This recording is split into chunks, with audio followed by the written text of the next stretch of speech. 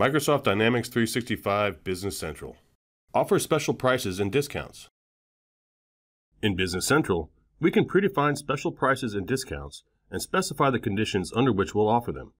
For example, we can specify that we'll offer a discount only if lines on sales documents have a certain combination of customer, item, and minimum quantity, or if the sale is made during a specific period of time. This video shows the basic settings for setting up special prices and discounts for a certain customer. To set up special prices for a customer, we'll choose Customer to open the customer's list and then choose the customer. On the customer card, we'll choose Navigate, Prices and Discounts, and then Prices.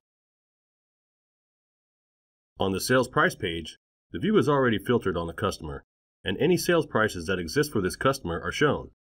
To create a new price, we'll create a new line and then choose the item that we want to define the price for.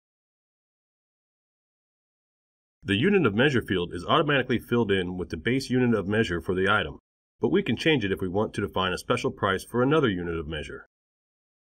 If we want to use this special price when we're selling more than a particular quantity, we can specify that in the minimum quantity field. Now we'll specify the unit price. If we want to provide the special price only for a limited time, we can enter dates that define the period.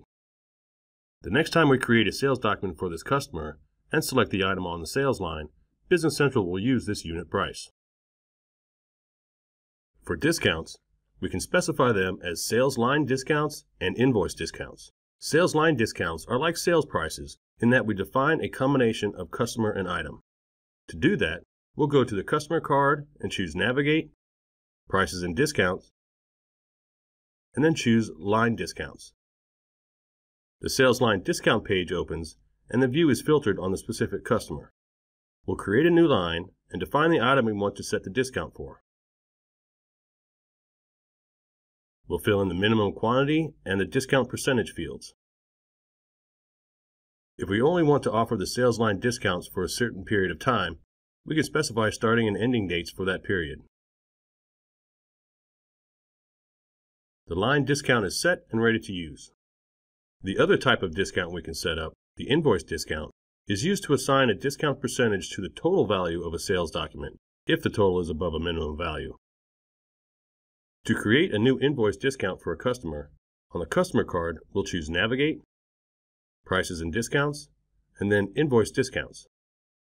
On the customer invoice discount page, we'll create a new line and define the minimum amount and the discount percentage.